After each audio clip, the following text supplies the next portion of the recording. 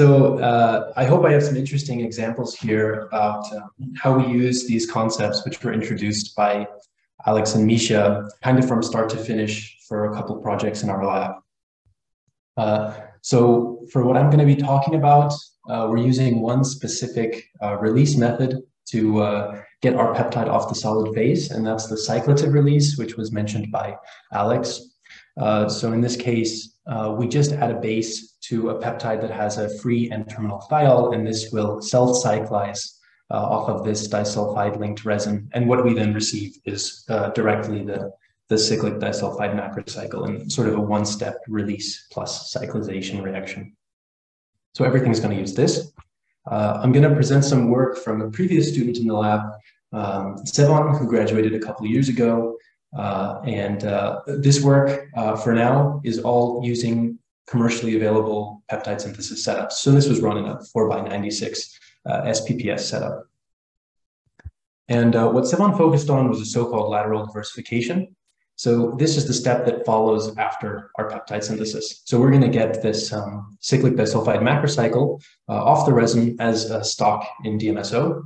And then we're going to do some solution phase chemistry with this. We're going to distribute multiple copies of this scaffold to do combinatorial reactions, which increase the size and the diversity of our libraries.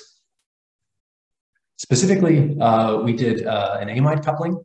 So this is what the sort of disulfide macrocycle scaffold would look like that we get off the resin. The key here is it has this free exocyclic amine. We're going to react this with carboxylic acids, and we're going to form these sort of acylated macrocycle scaffolds here. And so we're doing amide couplings, which is the same chemistry which we actually do on resin to make our peptide. But there are some key differences here. One is that we're using carboxylic acids and not FMOC amino acids. So, of course, probably everyone on the call knows that there are a pretty good amount of FMOC amino acids that are commercially available, but carboxylic acids are one of the largest, if not the largest, commercially available pool of drug-like building blocks. So by having our synthetic workflow include this functional group, we can kind of nicely increase the chemical diversity of our final products. Okay, and the second important difference here with this last solution phase step is because it's using things in solution, we can change the scale simply by transferring different volumes. So we have complete control over the scale.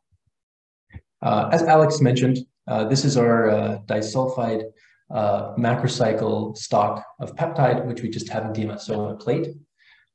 We're then going to use this echo to transfer exactly the volume and amount of peptide which we want.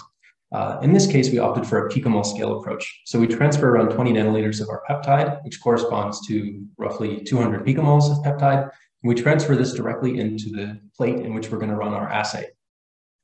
After the peptide, we transfer 10 equivalents of a pre-activated carboxylic acid. We just gently mix these droplets. We leave them for 5 hours to react. And directly to these same exact wells, we add our assay reagents. So for example, like an enzyme and some sort of fluorogenic substrate. And then we read the results of this assay directly in the same plate as well.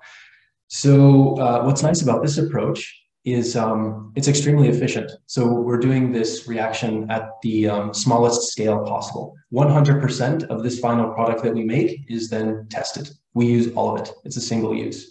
So this is the most efficient way that you can run this reaction. So you have enough peptide to repeat this several thousand times over. So we're going to use this approach, but first we actually need to design a library. So we designed a library against thrombin. It started with the synthesis of 384 of these disulfide scaffolds, which were made from a total pool of 27 FMOC building blocks. We then reacted these 384 base macrocycles with these 12 different carboxylic acids for around 4,500 acylated macrocycle products. And then we took them for screening.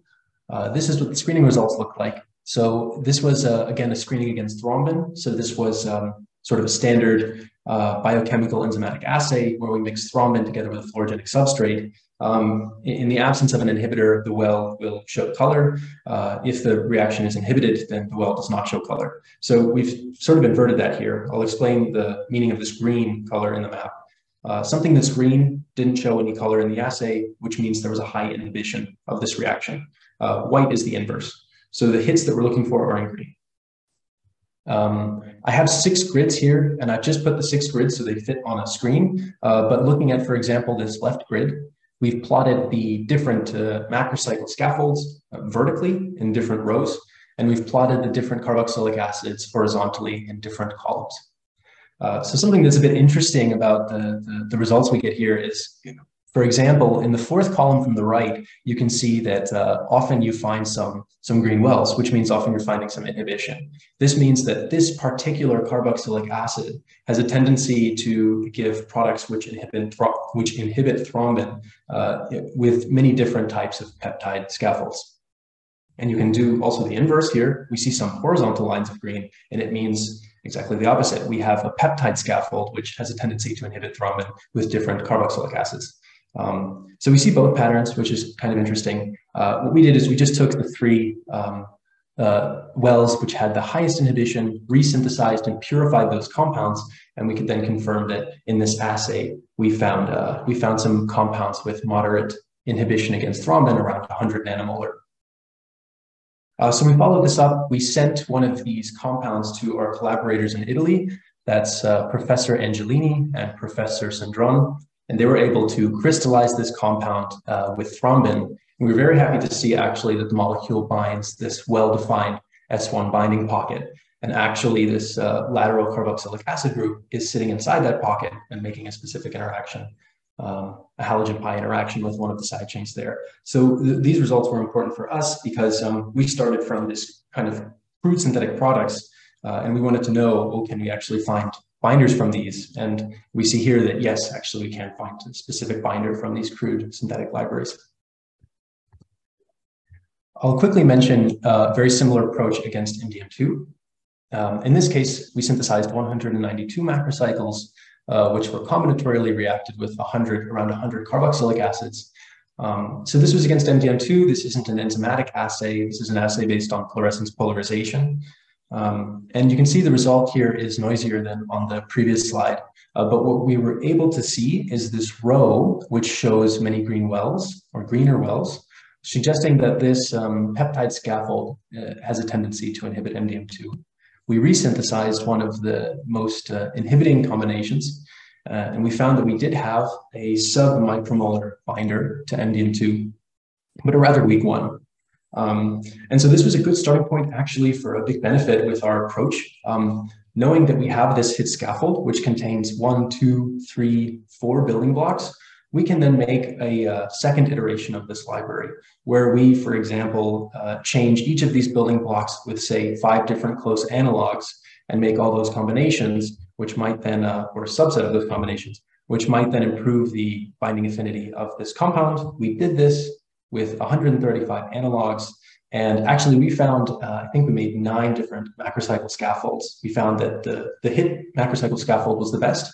We didn't find a better one of those. We did find a more optimal carboxylic acid, which improved the binding affinity in this assay by around 9-fold. Okay, so that's the end of this, this like previously published work.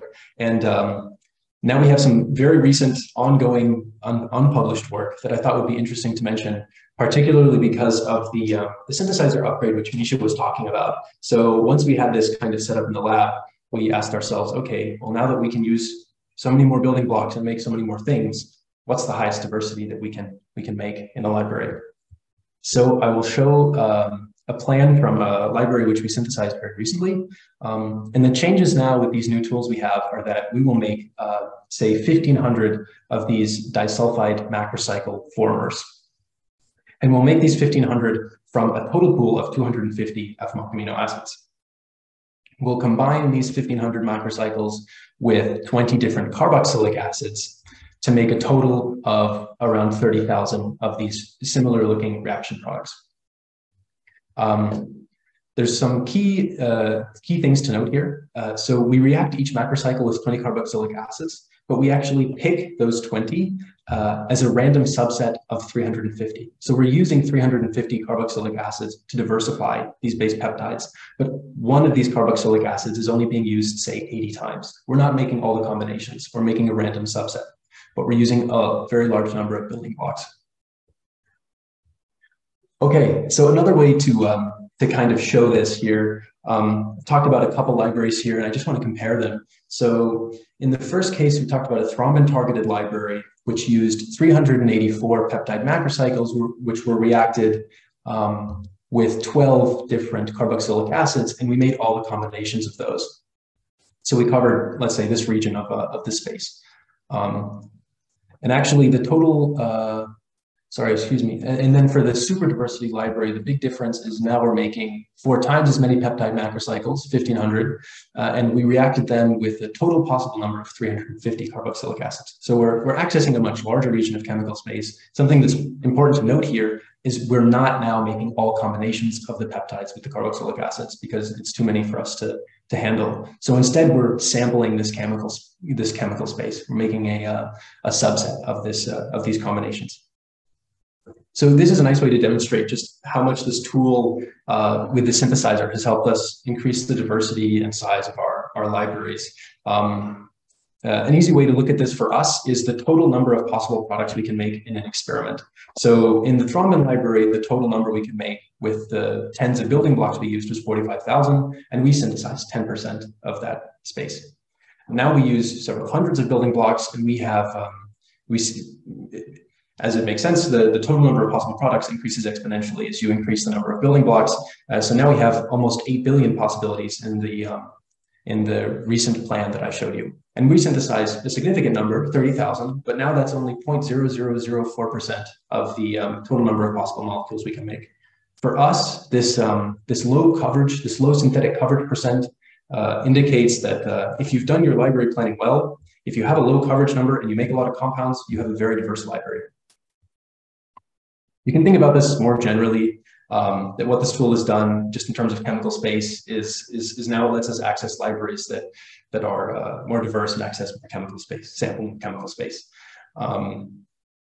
So we're really excited to try this library. We're screening it right now because it's one of the highest diversity label-free peptide-based libraries that's been synthesized.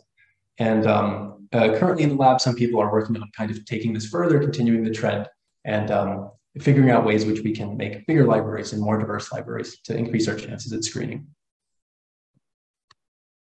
So that brings me kind of to the end. A quick summary then from our side. Some key checkpoints for our lab so far, this is over the course of the last several years, has been we've achieved this very high throughput synthesis of peptides and macrocycles because we have access to these synthetic building blocks, which give us a higher diversity than, for example, natural amino acids. We can still make small peptides, which are diverse and closer to a rule of 5 property space.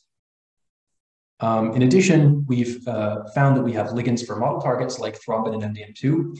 And so the most important goal of our lab right now at the moment is finding potent compounds against undruggable, so-called undruggable targets, which are inside the cell. And this is what most, if not all, people in our lab are currently working on. Okay, that's the end for us. And I think I'll just thank everyone also on behalf of Alex and Mischa, the organizers, Wendy and Deirdre. You guys did a great job. Thanks for bringing everyone together. It's really cool. Christian Bain, Alex, Mischa, thanks for the presentations. And the audience, thanks for sticking around. I hope you found something interesting here. If you use social media, please reach out to us. We'd be happy to answer any questions. And of course, if you have specific questions, then you can email our professor, Christian Heinis.